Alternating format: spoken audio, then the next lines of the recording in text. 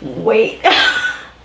I'm back out fresh on the scene. Franchise best on the team. Blue faces busting out the scene. New life is something like a dream. Back out fresh on the scene. Franchise best on the team. Blue faces busting out the scene. New life is something like a dream. Hey YouTube, it is Bree Hall and welcome back to my channel. Now I have gotten a little bored. I was also not feeling well last week. Thank you for all the well wishes. It was mainly just like allergies, post-nasal drip. It was not too good, but I don't have COVID, so like, gang, God bless. But anyway, I got bored before all of this happened about 2 weeks ago, and I went on to Sam's Beauty / online and I was just perusing, and I decided, I don't know why I thought this was a good reason, but I decided to get a not cornrow, but a box braid, knotless braid wig, okay? Here in LA right now, all of the braiding shops, everybody is closed still, okay?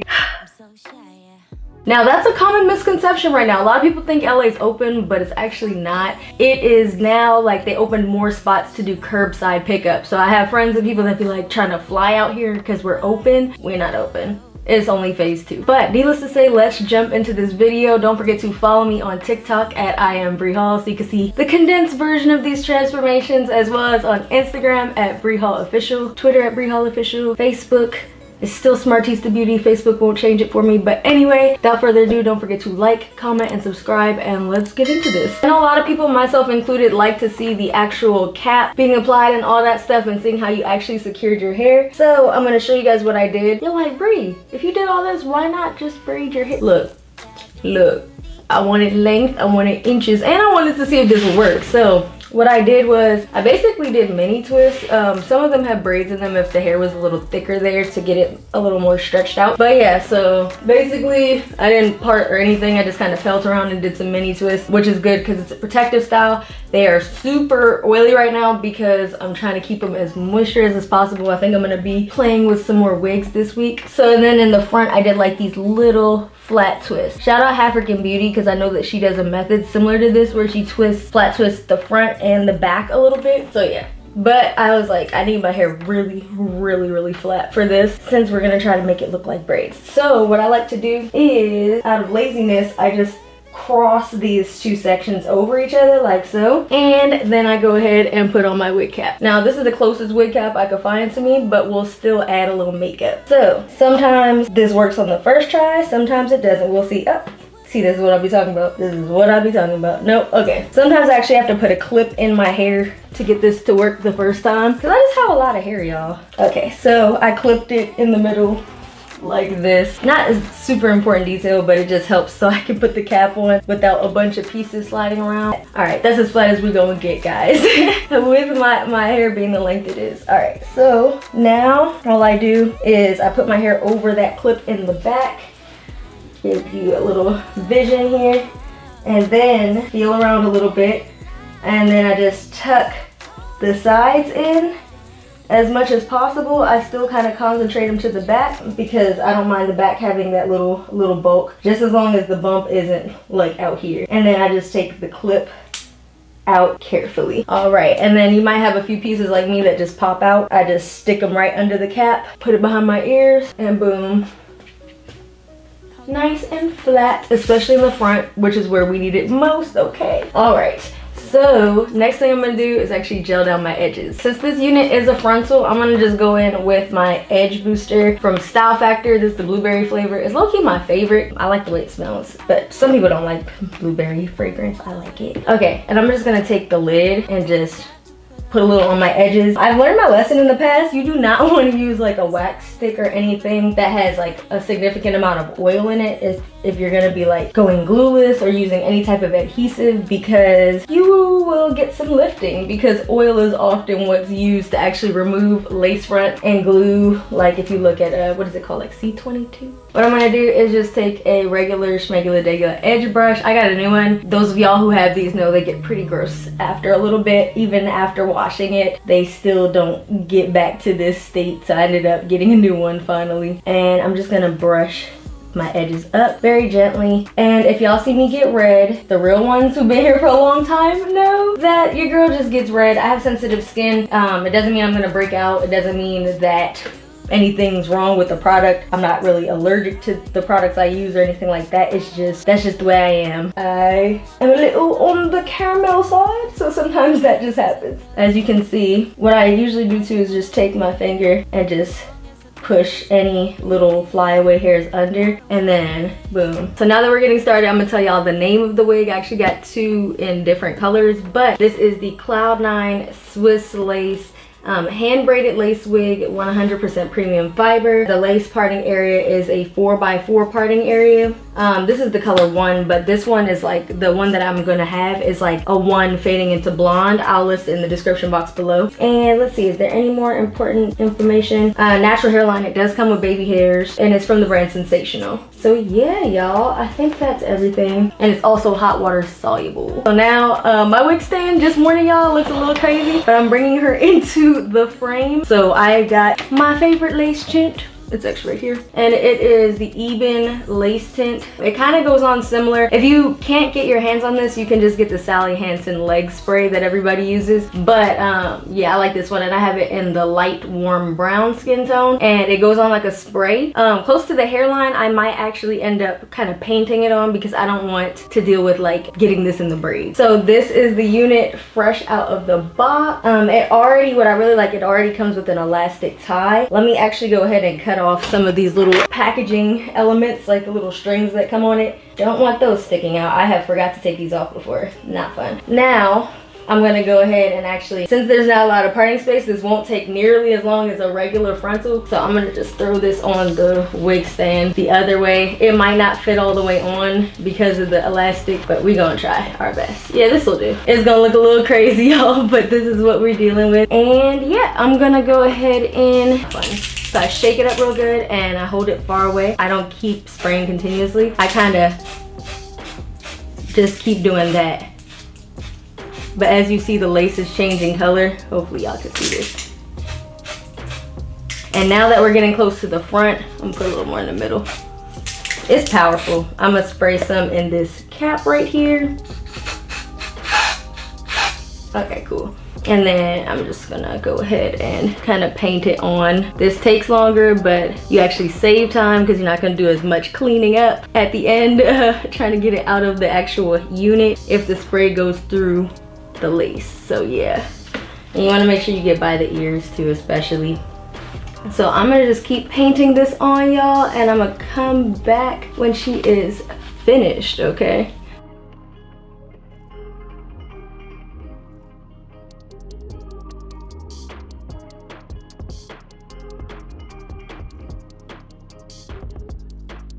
all right, y'all, and to just get that double level of like canceling out those knots and not having too much texture on the scalp, I'm gonna take a little bit of the Ruby Kisses 3D Face Creator in level 10, and I'm gonna just use the left hand side. So using this side, and I'm just gonna apply some right on the hairline area of my wig, just so that it's not, I mean my wig cap, just so it's not so bright, because I hate when that shows underneath everything. So I'm mainly putting it where I know the color will show, but I like this because it's a little bit darker, so I know that I wear a lot of makeup all the time for just fun, and I was like, yo, I noticed that it just looks better when you put a darker color on your hairline of your wig cap. It'll blend in perfectly with just how your face naturally sits. Most of us have a slightly darker forehead, so that actually works out perfectly.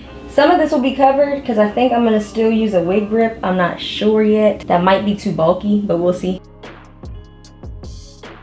Just kind of dot this on, which this is the, what is this? Maybelline Super Stay Foundation, and I think this is in like golden, the shade golden. And I'm gonna just put that in the middle because I know the middle parts tend to be a little bit lighter. And for your cap, do whatever works best for you, yo. Like, this is just me experimenting and having fun. All right, so now we going put the wig on. Moment of truth. I let it set for a little bit. Y'all, we either gonna look like Shamar Moore in Diary of a Mad Black Woman, or this might work out, but we're gonna see. Let's see what this does. Alright, so now I'm going to take the elastic band on the unit, and I'm just gonna, I'm nervous, y'all. I don't know if you could tell. I didn't even want to put it on yet. This could be a hit or it could be a big miss.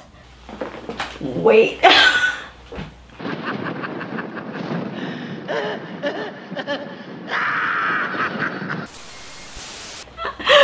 not all the way on yet, y'all. All right, y'all, we're gonna work with this. I'm determined. We're gonna make this work.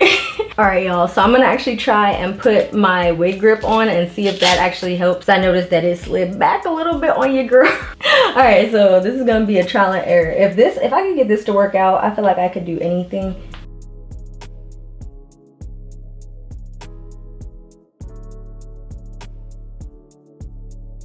Alright, so the wig grip was a no, but I finally got the wig in a good position on my head. So what I'm gonna do is give it a little bit of a middle part, I guess. It's still a little bulky, but we're gonna deal with that. So I'm gonna pull it down in the back. This is so crazy, y'all, though. The parting looks really good. I think I might either go wigless or add just a little more like color up here. I think that's what I need to do.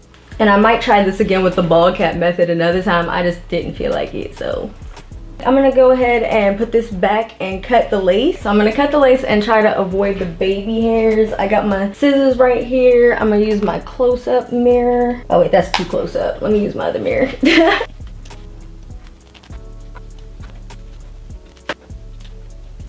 Y'all, so we are at a crossroads, if you will. I have noticed there's a lot of wigs that I don't have to do the bald cap method with because of the type of lace. It hides the scalp. This lace doesn't. I might do some adjustments later when I have more time, but I'm gonna just go ahead and do the bald cap method because I want to actually see what this potential can do. But this lace is a tad too dark for me, and I feel like if I don't do the bald cap method, it is gonna look fake. So I'm gonna do that off camera and come back. Alright, y'all, so I did the bald cap method and it's actually starting to look a little bit better. The lace is still a little bit dark for me, but that's all good. We're gonna cut these baby hairs in and see if we can get some things poppington. So I'm just pulling out the baby hairs that they already gave us, and hopefully this can, you know, as baby hairs usually do, help blend the hairline.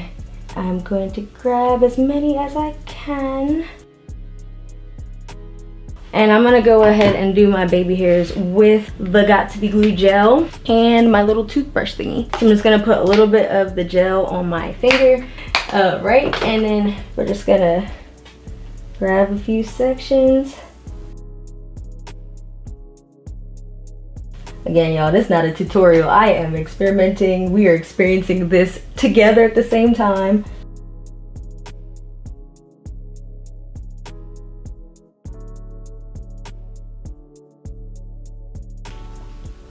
Ooh, y'all, we might be getting somewhere. We might be getting somewhere. Praise his name. Y'all, so I do have redness from doing my edges. Again, I get red easy. So we're just going to lay, this wig has some bulk right here. I just believe it's the way the braids are stacked right now. So I'm gonna put in some of this Texture ID foam, the same way I would with regular braids. And then just kind of place each synthetic braid in a way such that it's gonna lay flat on your head. And then, girl, I don't know, she might be giving something. I don't know just what yet, but, and I'm gonna tie it down to get some of this bulk to go down a little bit and see if this will help. This is just a satin scarf. So we're just gonna tie her down. You wanna tie pretty tight, actually. Not so much that you leave a dent or anything, but y'all know what I mean. Okay, let's see. All right, y'all, so it is the next day actually, and I went ahead and did my bald cap method the proper way. I actually took the wig off and like did the edges with the mousse, you know, like the traditional wig way. So now we're going to do the grand reveal. I am so nervous, but let's see.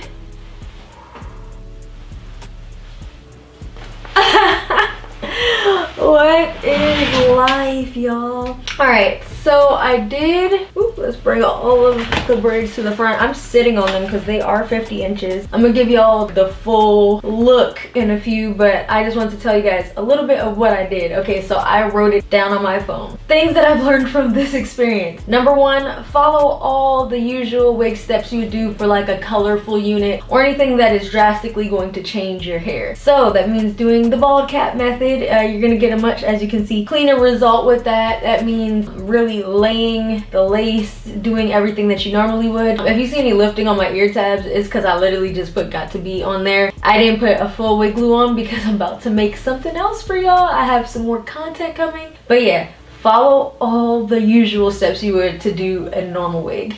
Another big tip that I have for this, even though again it's not perfect by any stretch of the imagination, I actually ended up going with a slight side part, is to still try to customize your hairline even though it is a braided unit. So one thing that I realized I had to do as someone with a lower hairline, I actually took out the front 4 braids and I cut them and then I tweezed them like you would a normal wig, and then I turned them into additional baby hair, because I'm trying to figure out where this should go. Maybe right here. In a normal wig, I usually have to kind of cut up for my forehead, but I also have very small forehead space on the sides, so I pull the wig down to where it needs to be and then I cut upwards here. So I think that helped the hairline drastically, because y'all, I was giving you Shamar. I was giving you Shamar more off Diary of a Mad Black Woman, because them braids was sitting thick and low, and we all know a realistic hairline isn't super thick from beginning to end. So another thing I also did was, I noticed it was really bulky on the sides. I could probably get it flatter than this if I use, like, I've seen people use like clothes irons, but even if I use steam to just get the hair flat. But one thing I did do is I actually removed braids throughout the side area, cut a few that were like adding too much bulk to it so that it could lay a little bit flatter and look a little bit more like a knotless braid pattern, which I think it does now. Another thing that I also did was I added a little bit of powder to the parting space. As I said before, the wig cap, since it's a Swiss lace, a little too dark for me, so I did have to go in and lighten it up just a little bit, because my scalp don't get no sun. My scalp is literally beige, like, so I did the best I could. It could be a little more realistic, but y'all, this was gonna have to do, okay? So let's get into the cons of this wig. Cons: the hair that they use for braiding is a little bit itchy. I've done my own braids several times and things like that. It's not unbearable, but it is itchy. So I feel like you might have to go ahead and do like an ACV dip on this hair just to get that itchy texture out. I don't like that at all. I prefer a softer braiding hair as far as just like how it feels, and dipping your braids in an ACV rinse will definitely get you right. Another con: the hair in certain parts of this wig is not braided all the way to the root. Big con for me, because it makes it look like certain parts are grown out and certain parts are freshly done, and I did not really care for that. They tried to do it in the parts that don't show, but some parts did show, so I didn't really like that. Another thing that y'all will probably even notice here too is I just wish there was a little more density at the nape of the neck. I feel like there's so much density up here in the top region, and I'm like, usually with braids you will see a lot thicker bottom part of the braids. That's something I would like to see, because if I hold this up, y'all see it's supposed to be a whole back section out here, and I feel like another thing, con, I wish there was more parting space. It is a 4x4, of course. I knew what I was getting myself into, but one day I kind of want to make my own unit with a full lace wig where everything is parting space, so I'm very tempted now.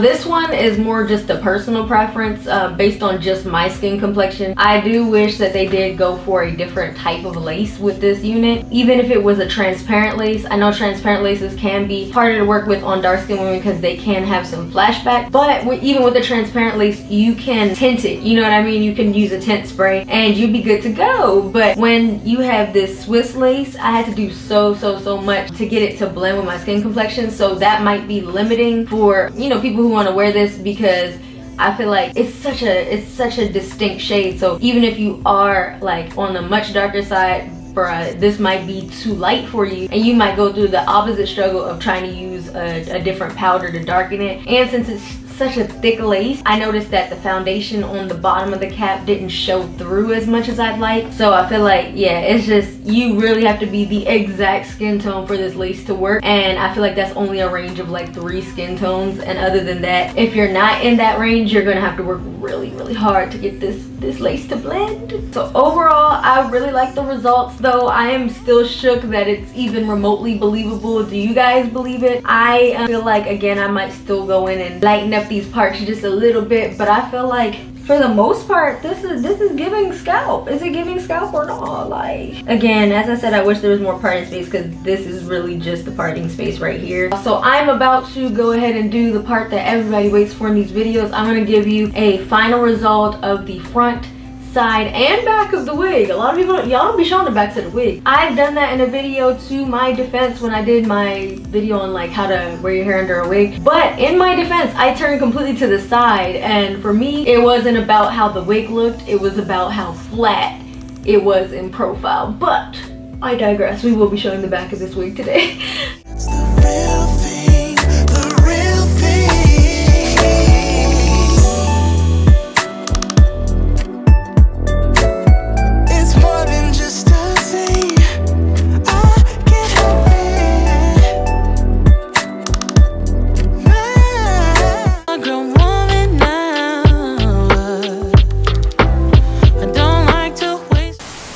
If you like this video, give it a thumbs up. Don't forget to subscribe to my channel, y'all. We are trying to get to 1 million this year. We